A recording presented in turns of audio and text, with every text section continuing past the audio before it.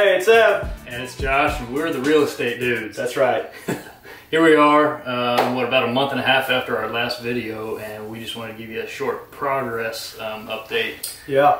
We have just gotten drywall up in part of the house. And same house you've been seeing. Yeah. This is the sound of the drywall being in the master bedroom. In the master bedroom. Great acoustics in here.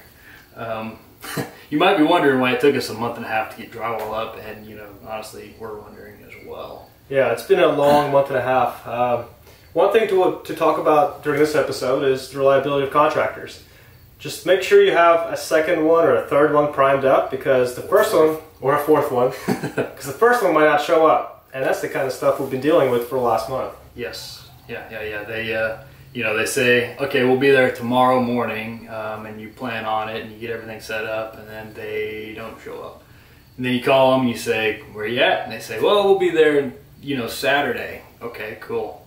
And then Saturday rolls around, you try and call them again, they're not there, and they don't answer. And then the line goes dark. The whole thing just changes. Because you try to prime up the next guys to come in right behind them, and the first guys don't show up, then you tell the other guys to wait, and the whole thing just kind of breaks apart. Yeah. And so there goes their schedule for a while. And this has happened with our drywall contractors, our electrical contractor, and our HVAC guy, yeah. And we paid half the HVAC guy, and then we're doing the rest of the job with the second HVAC guy. Yeah. Unless he doesn't show up either, so then we'll be... He was here yesterday, though. So yeah. Same with the drywall guys. They were here yesterday, today, this morning. So yeah. So that's how it's been for the last few weeks. And we'll roll some shots here. The progress. I guess we can talk about the progress, the things that we've done so far. Yeah. We've got the electrical stuff, pretty much the rough-in, all finished up.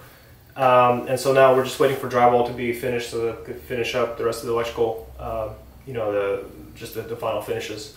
And then heat and air guy was here. We got the equipment purchased. Got some of the got some vents, which you'll see some of those shots as well. Yeah. And then of course we got the plumbing finished up. Finally, we always talked about in each video that it's getting close.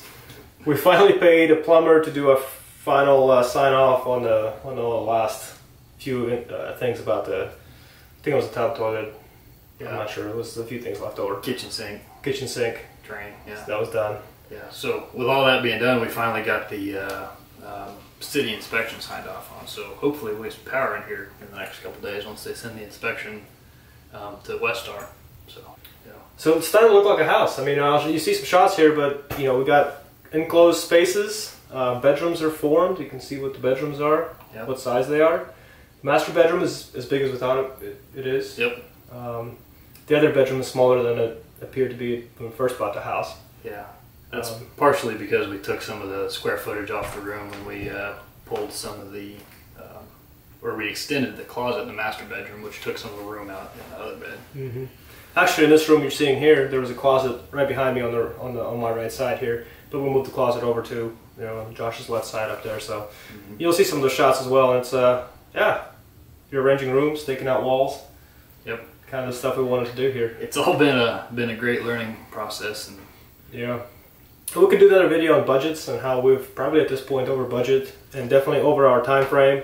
Absolutely, our time frame.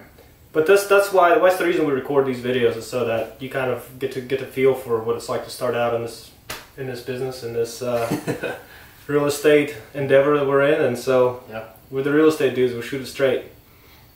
There'll be no like make quick fast cash and flip houses in 5 definitely not days. Fast. Yeah. This is what it's like. So this is real estate. It's a real road trip. Anything else?